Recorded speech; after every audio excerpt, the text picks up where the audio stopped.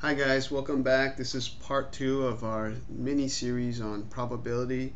Here we're going to get into complements, unions, and intersections. So let's start with the setup here is going to be, we're going to let two events, so these are just two arbitrary events, A and B.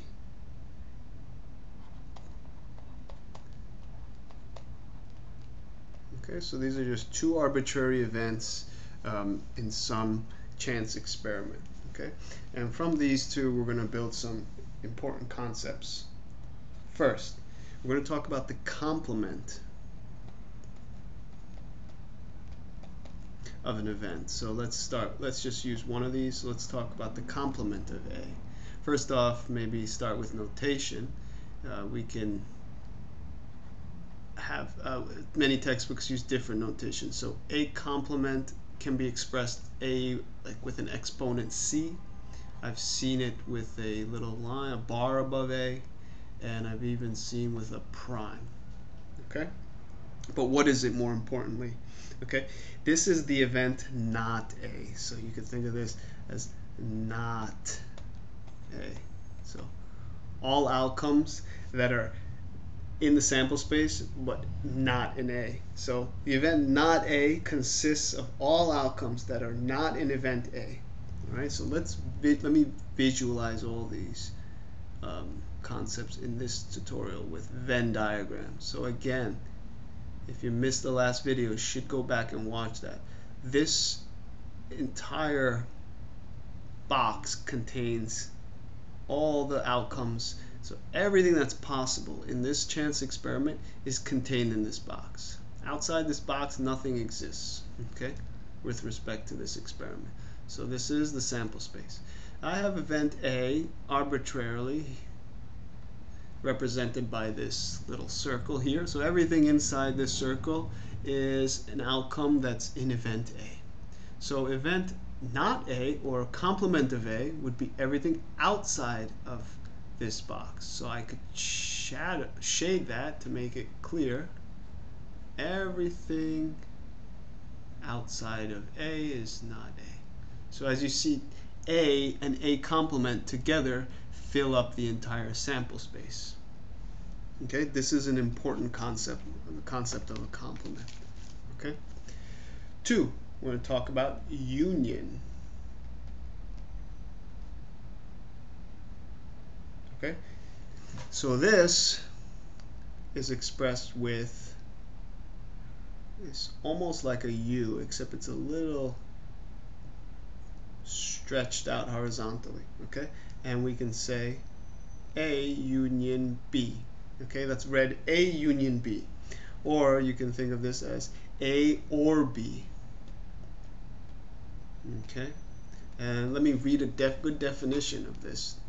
This A union B are all outcomes that are at least in one of the two events. Okay, so in this case, A and B are the two events. So these are all outcomes that are at least in one of the two. Okay, so let's visualize this. Again, the Venn diagram becomes very useful here. Okay, so remember, this is the sample space. Here's event A. Here is event B. So I want to shade all the outcomes that are in A union B. So at least all outcomes that are at least in one of the two events. So that means all outcomes in A and all outcomes in B would qualify for A union B. Okay. But of course, if you followed the last tutorial, you recall that there's a possibility that A and B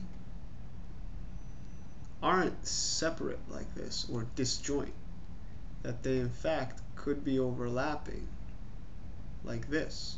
In other words, they share, in this middle area, they share some outcomes in common. Okay? In this case, so these are two possible scenarios for a chance experiment for two events, A and B. Okay? Either that they're disjoint or that they're overlapping like this. In this case, the union would again be all of A and all of B, including that overlap. Okay? So that's the union. Next, the concept of intersection.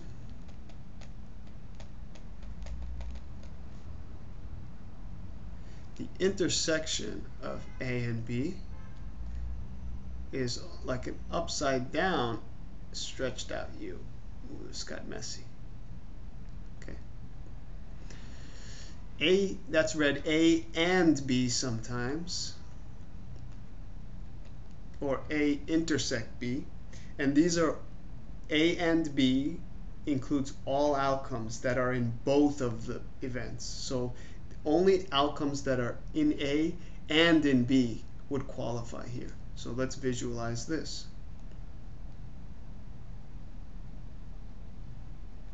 So here, let's start with this scenario. So here's all the outcomes that are in A. Here's all the outcomes that are in B. Where is A and B? Where are all the outcomes that are in both the events? Well, they don't share any events in common in this picture. So actually I have nothing to shade. Okay? So actually we say that this is empty, or the null set here. So A and B would be empty in this case. Okay?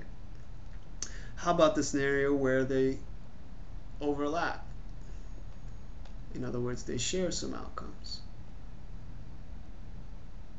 So here clearly we see, for a third time at least, that event A and event B share some outcomes in common.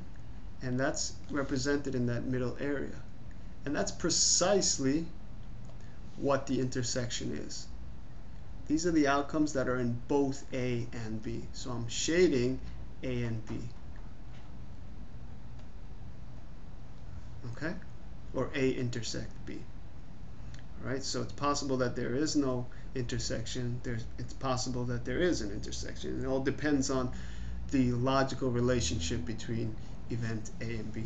What arises naturally after I present these three concepts is the idea that we've been kind of seeing throughout both these tutorial videos so far in this series, the idea of mutual exclusivity or disjointness of events. Okay, so we've already seen this, but let's make this a little more formal at least. Two events that have no outcomes in common are said to be mutually exclusive or disjoint. Okay.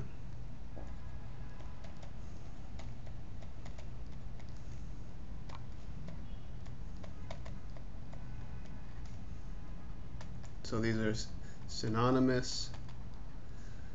Okay, so let's visualize this first with the Venn diagram. We've seen this already. So here's A, let's say. Here are the outcomes in A. This is, of course, the sample space.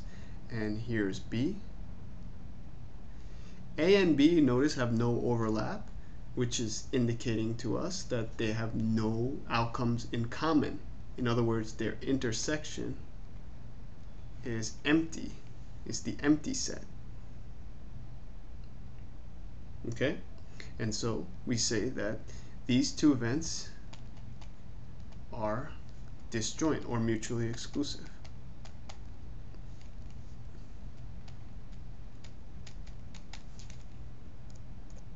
So just to review what we've covered in this video, we took two arbitrary events. We discussed the complement of an event, the union of the two events, the intersection of the two events, and then we naturally came to this concept of a disjoint set of events or mutually exclusive events, okay, visually and more analytically here.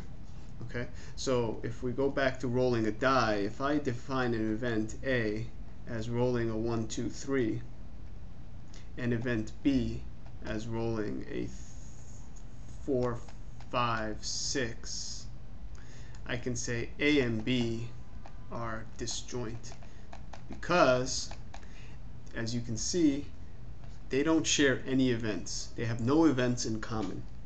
That's the definition of disjoint events. Sorry, they have no outcomes in common. So that's the definition of a disjoint, two disjoint events. Right? So I hope this was helpful. Notice that we haven't even mentioned the word probability.